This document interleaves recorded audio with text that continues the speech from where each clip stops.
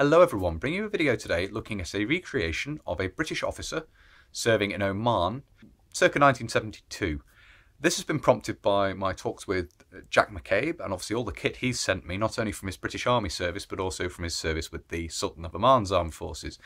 This rekindled my interest in Oman and the Dhofar Rebellion, which was going on, took place before Jack arrived out there, but it nevertheless prompted me to consider doing a video looking at a recreation from this time period. The Dhofar Rebellion had been taking place since the 1960s and ran into the 1970s.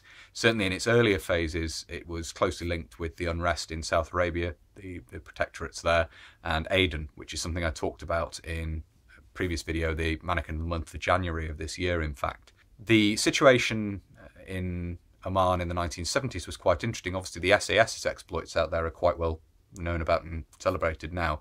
It's certainly a very interesting time period from the point of view of the history of the SAS.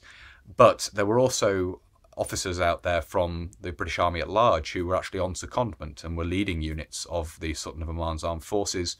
There were also sometimes referred to as contract officers, mercenaries essentially, and of course officers in a training role there as advisors basically. What we're looking at in this video is a recreation of an officer actually leading a unit of the Sultan of Oman's armed forces out in the field, and this is recreated from various photographs and footage of the time period to give something of an approximation. It's difficult because a lot of men did wear different kit. They customised their kit to a degree. Certainly, even at this stage in the early 1970s, obviously in the British Army as a whole, it would become more common through the late 70s and into the 80s. But certainly photographs do show quite a wide variety of ways of assembling web equipment and different items of uniform and so forth. So this is one example. It can't be taken as correct for everyone who was out there, but it is one example of some of the kit I've seen in period photographs and so forth. So hopefully you'll find it interesting, and without further ado, we'll get into the main part of the video and have a look at the kit. So as you can probably see from an initial study of the recreation here, there's an interesting amalgamation of available British Army uniform and equipment of the period. We'll talk about this in more detail now. The first thing to look at, of course, is the weapon carried, and this is the standard British Army rifle of the time, the L1A1 SLR. Basically an imperial version of the FN FAL. Now the FN FAL was in use with the Sultan of Oman's armed forces at this time, and some photographs do show British officers carrying them as well. So they were carrying the metric version, the original FN FAL, as opposed to the L1A1. But in some photos it does appear the L1A1 was carried. So there's a mix of weapons there, just to make a note of that at this point in the video. In this instance we have the L1A1 SLR. Headgear consists of a shamag. Photographs of the time show these wrapped in various different ways. I've gone with a method which was described to me by Jack McCabe, who served with the SOAF in the 1980s, and this does match some of the photos from the 1970s as well, so it's not inappropriate for that time period. The rest of the uniform is an interesting mix of British uniform items from the time period. The shirt worn is a 1964 pattern. This is worn underneath the parachuter's smock, by this point simply referred to as smock camouflage.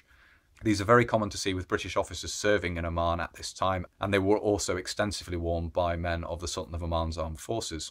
Trousers are the green drill version of the 1950 pattern, the classic British crossover belt trousers of the period.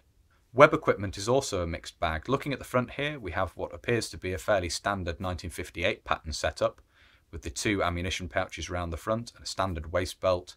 Second issue ammunition pouches, we have a first issue yoke in use, and the bayonet for the SLR is carried in its usual position on the left-hand ammunition pouch.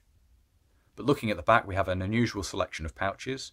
We have, first of all, looking at the right hip, a first issue 1958 pattern water bottle pouch with water bottle.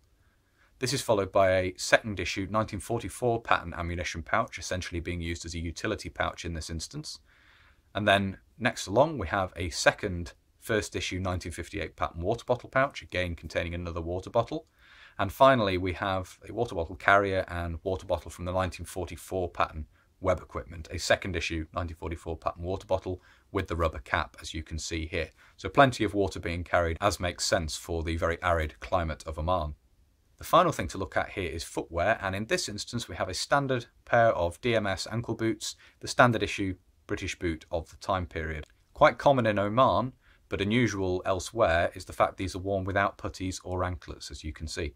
So there we are, that's a recreation of a British Army officer serving with the Sultan of Oman's armed forces on secondment circa 1972. If you found that interesting, I can also recommend a video available on YouTube from Thames TV. It was a period documentary or extended news report, and I'll put a card to that in the corner of the video here. There's some excellent reference material in there in terms of what was going on at the time, in terms of the kit and equipment that was in use, and some accounts of the chaps serving out there at the time. So I can highly recommend going and watching that. It's an excellent primary source from that point of view. If you found this interesting and you'd like to see more of this sort of thing, please do consider subscribing to the channel if you haven't already. And whether you're newly subscribing or you've previously subscribed, please do make sure you hit the little bell, the little notification button down below. That will of course alert you when I upload future videos. If you really like my uploads and you would like to support the channel, you can. Both Patreon and PayPal are linked down below, and a massive thank you as ever to everybody who supports the channel using those two methods. Thank you all very much indeed. If you'd like to follow the channel on social media, where there will of course be photographs from the video posted up, Facebook, Instagram and Twitter are all linked down below. If you'd like to get in contact but you don't really use social media, there is of course an email address down there as well. But that's everything for this video, so until next time, bye for now.